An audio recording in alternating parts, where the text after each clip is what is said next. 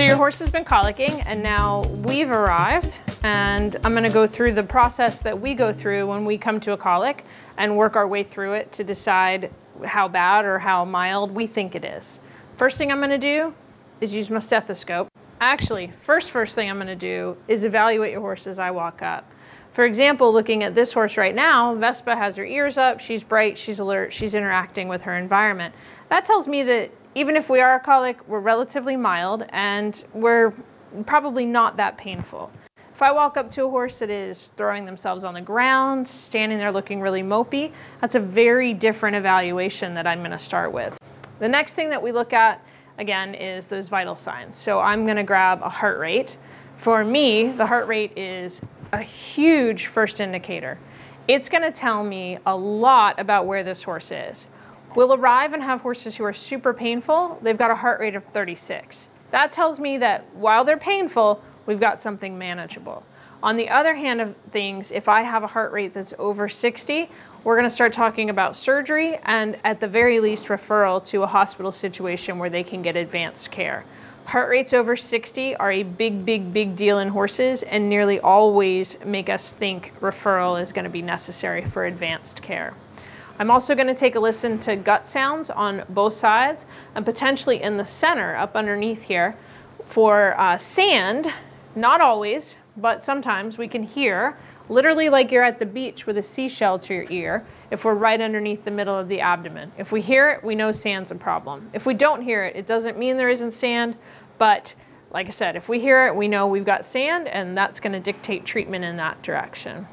The other thing I'm going to do is take a little tiny bit of blood, and this is gonna look like, if you know someone with diabetes, it looks just like a glucometer. This is what we call a lactate meter, and it tests lactate. Lactate is normally a number that's less than around 1.5 in normal horses, humans, dogs, cats, you name it. In colicky horses with compromised intestine, this number goes over 3 pretty quickly. And if the number is over 1.5, to be honest, I'm normally looking at that horse a little bit more skeptically and really seeing if there's something I need to address. We're gonna go with some medications like flunixin, or the commonly known Banamine that everyone thinks of when it comes to a colic.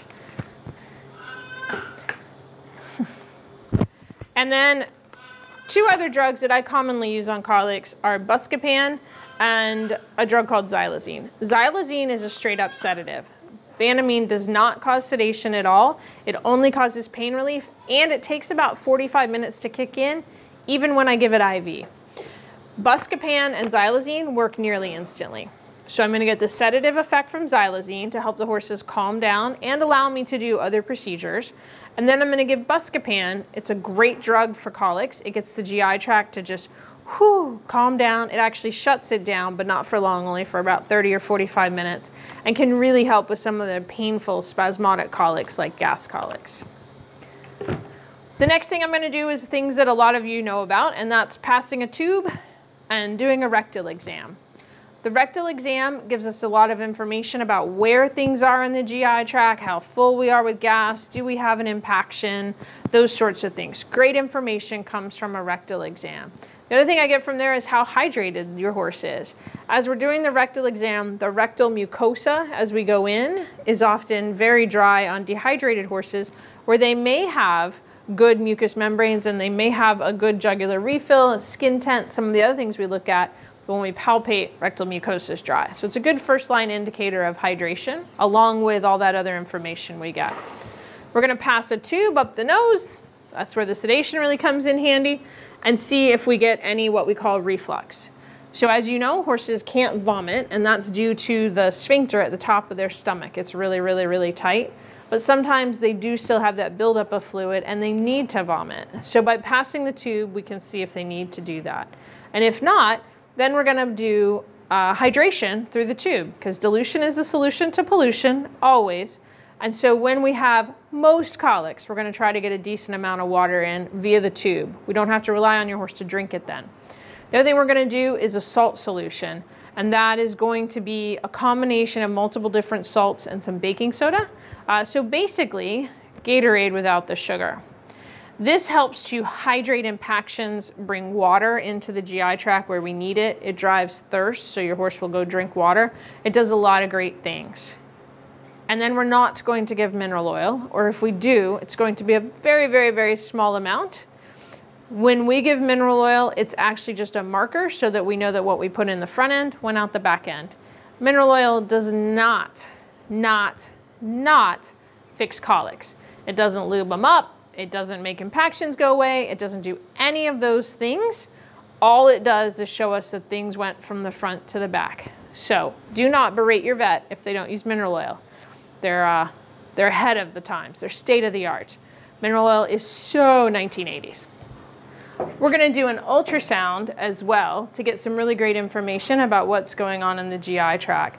So when I palpate, I can only get so far and get so much information. With an ultrasound, I can run down the GI tract and look at, right here, I can look at the cecum.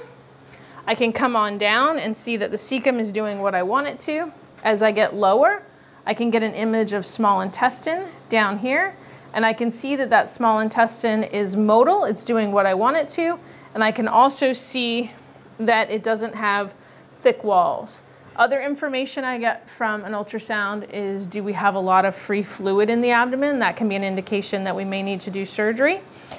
We can also see the stomach. So if I come up in this range, we can look at the duodenum as it comes out. I can see if that's full of fluid. On the other side, we can see the kidney sitting with the spleen, and that is a very specific type of colic horses get called a nephrosplenic entrapment. And nephrosplenic entrapments are relatively easy to diagnose with an ultrasound. Combine that with our palpation, and we're pretty close to 100% on if that's the problem. We can also diagnose displacements, torsions, that kind of thing with our ultrasound based on what we see on the image that are something we can't palpate by any means, because those images are happening in this range. I know that I'm short, my arm's not very long, but nobody's arm is long enough to get down here. So those are just a few of the things that we're gonna do when we come out to make sure that we work up a colic to see, can we treat this on farm? Do we just need good hydration? Or do we need to look at going to a hospital? And if we do need to go to a hospital, we're gonna help you guys make that decision as quickly as possible, because time is of the essence if we do decide that referral is necessary.